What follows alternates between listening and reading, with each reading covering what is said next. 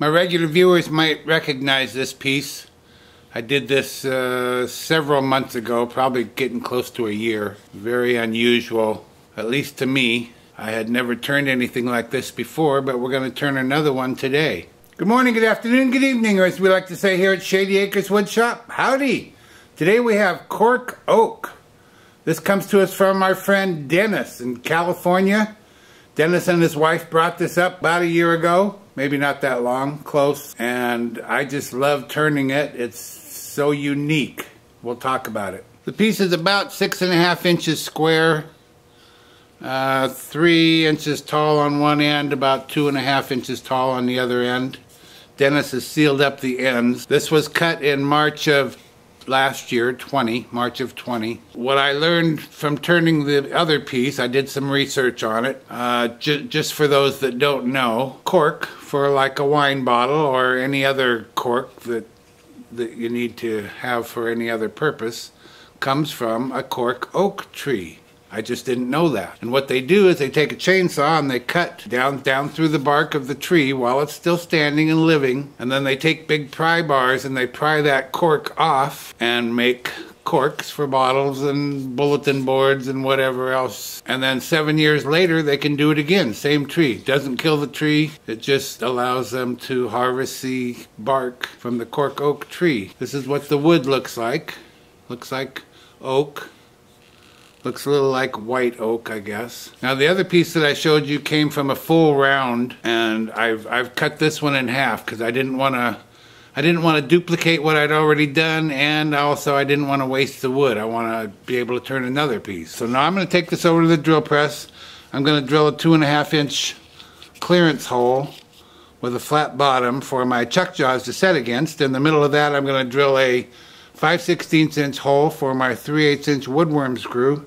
We'll get it over here to the lathe, get it mounted up, and start turning. I'm going to start by working on this corner. I want to round these two square ends up. I'm going to approach from the top down so that I'm not lifting this bark up off of the oak. I want to keep the bark on there, so I'm going to be working this way. We're going to be turning at 680 RPM, 5/8 inch bowl gouge, mask, and face shield on.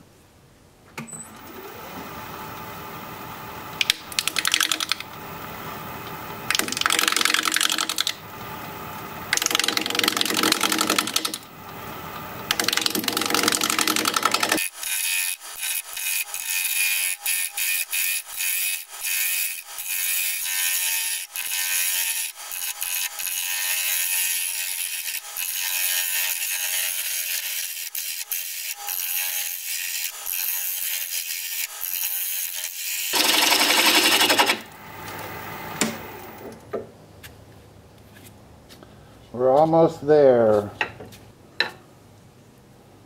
You know, I'm going to go sharpen up.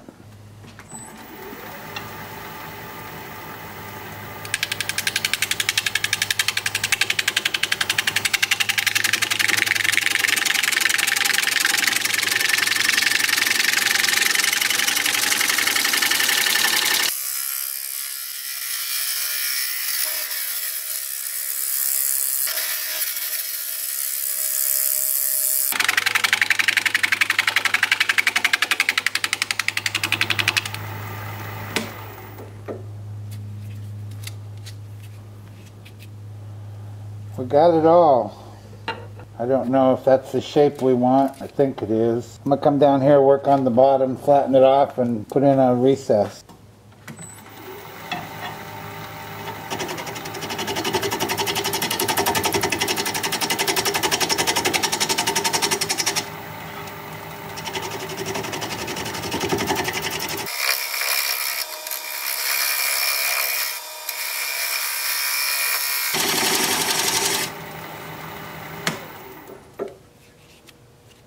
We'll mark out for the recess. And this will give me an idea of where I can come with the side if I want to make it a narrower bottom. And we'll go ahead and cut that recess. Let's see if I can pick the speed up any. Well, yes I can. Go about 1200.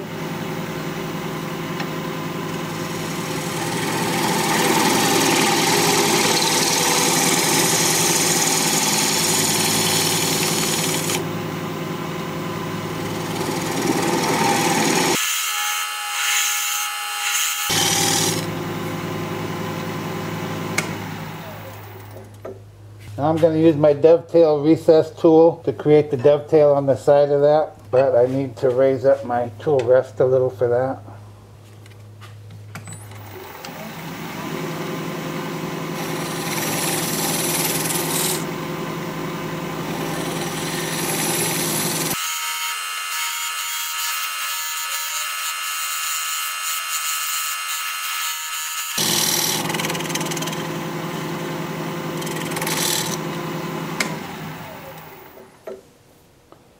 Yep, nice dovetail inside there. Now I'll come back over here and finish up the side and probably narrow down that bottom some. Make my buddy Dave happier.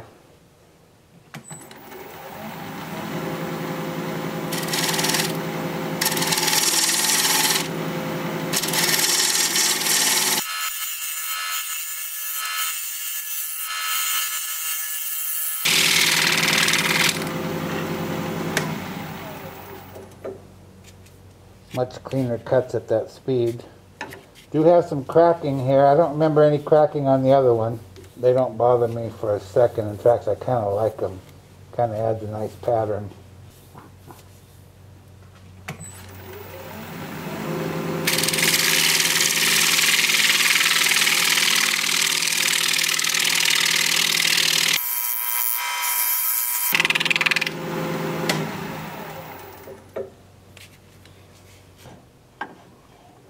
I'll do some shear scraping.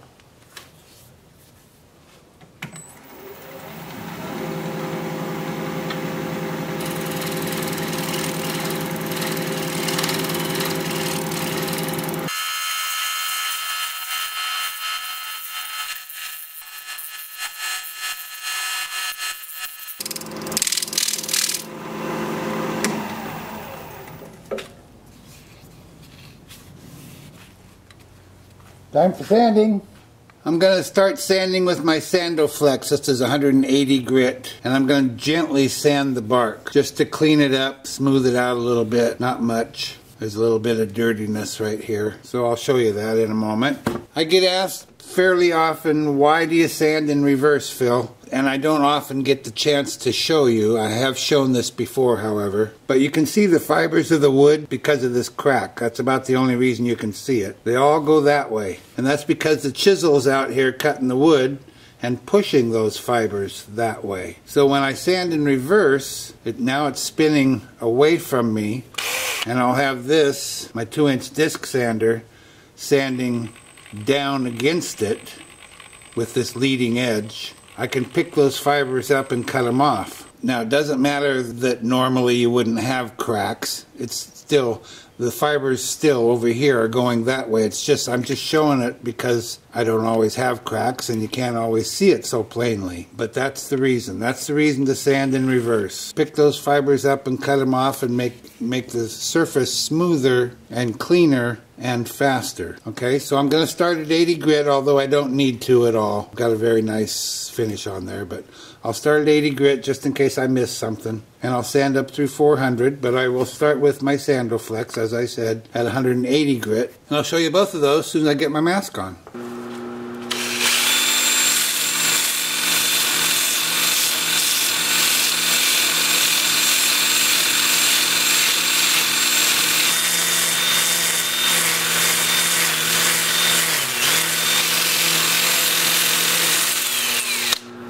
Then with the lathe spinning in reverse at about 350.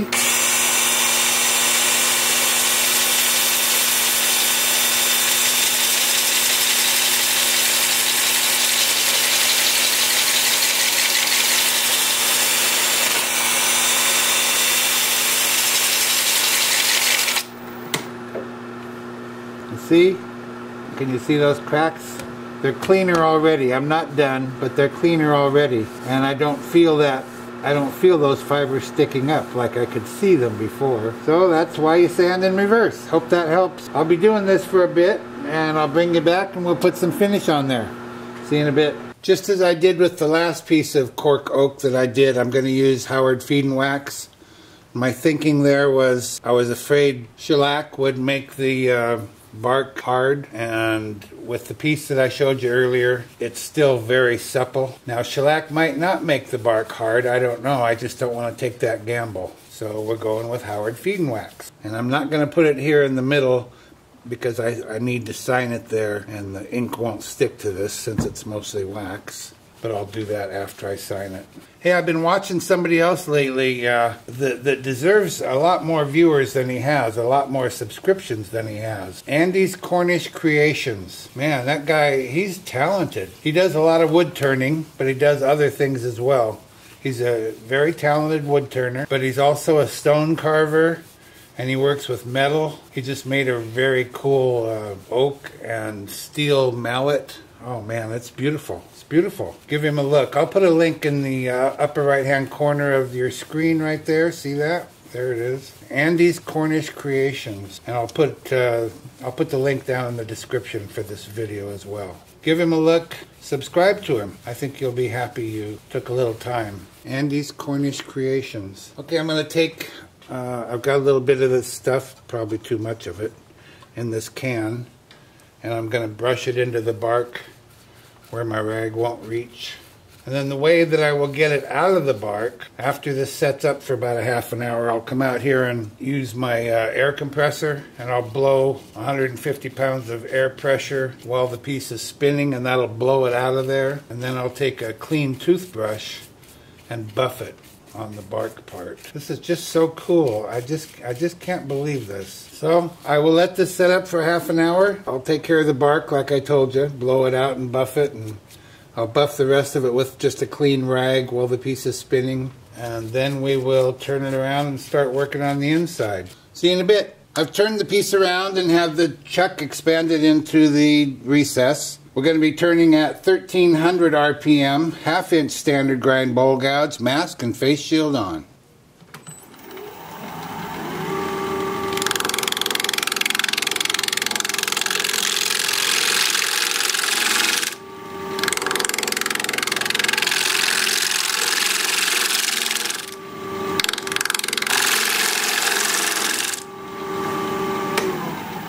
I want to keep an ample amount of bark because it's so cool looking, but at the same time I don't want them too thick, so we just have to find a happy medium here.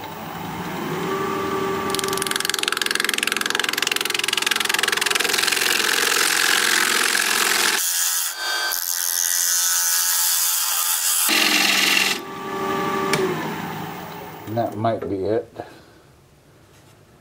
Yeah, I don't think I want to go any thinner than that.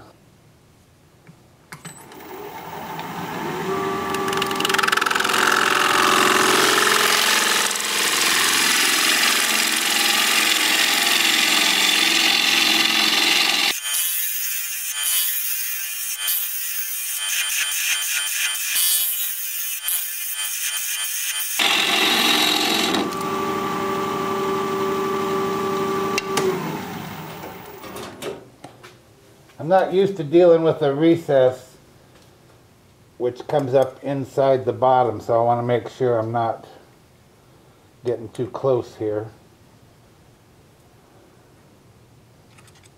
We're okay. We're about 3/4 of an inch right now, maybe 5/8. I think I'm going to scrape this sidewall with my 1-inch negative rake scraper while I still have a little support in the middle.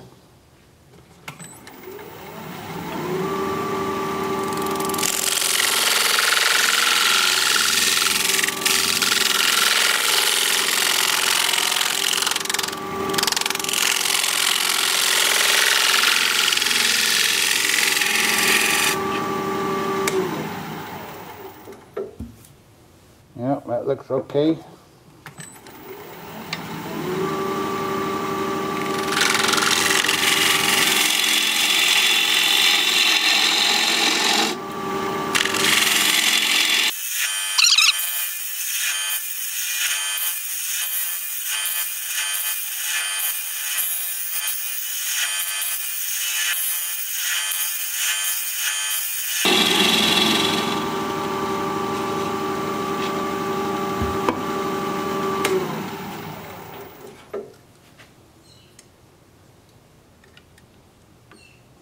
Okay, quarter inch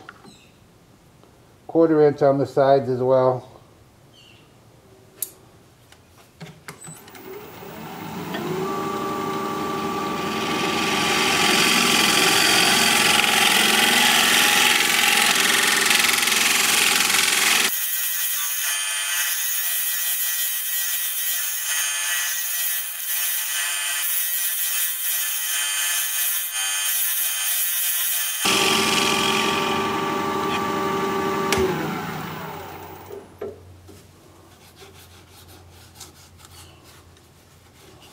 We're good.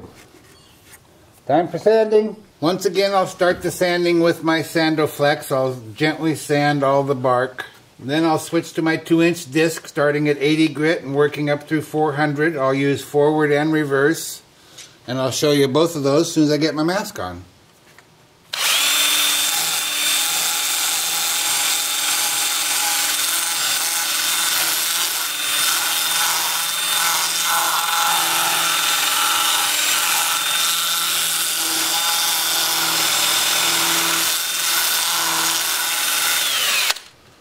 I'll do a little more of that.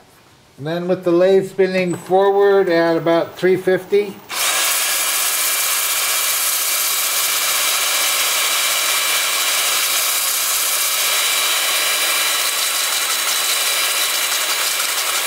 Now when it's spinning forward, my sander is also spinning forward.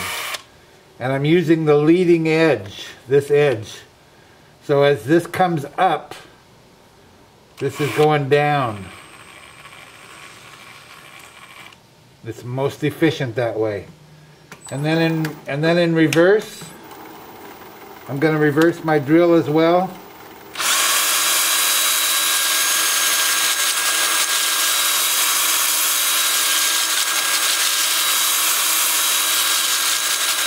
And that serves two purposes, reversing it. You don't want to have it coming forward on this outer edge. That's a bad idea. You want it turning away as it comes out.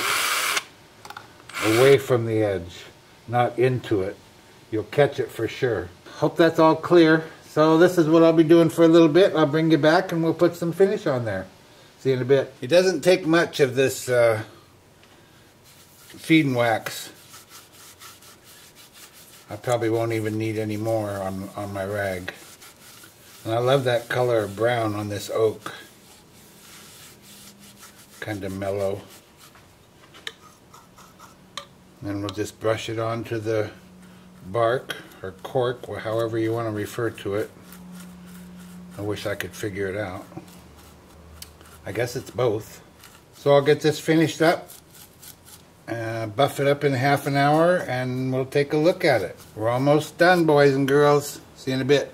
Be sure you stick around at the end of the video so you can see the before and after shot to this piece. If you'd share the video, that'd be terrific. I'd really appreciate that. Thank you very much. Well, here it is. One Cork Oak bowl in the books. Isn't that cool looking? It's just too cool.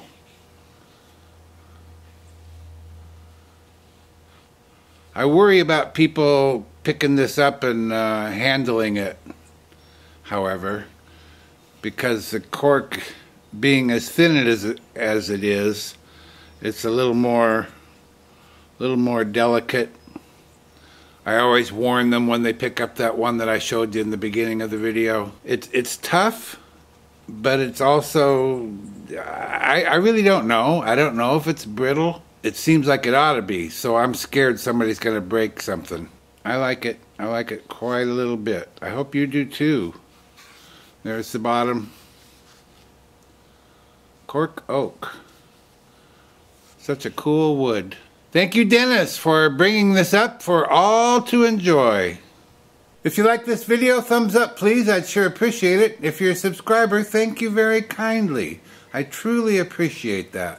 If you're not a subscriber, you might consider becoming one. I put out regular videos about one a week and I'd like to keep in touch. An easy way to subscribe is just click my picture you see there near the end of the video. Your comments are always welcome and I read all of them. So for now, this is Phil, Shady Acres Woodshop. Signing off.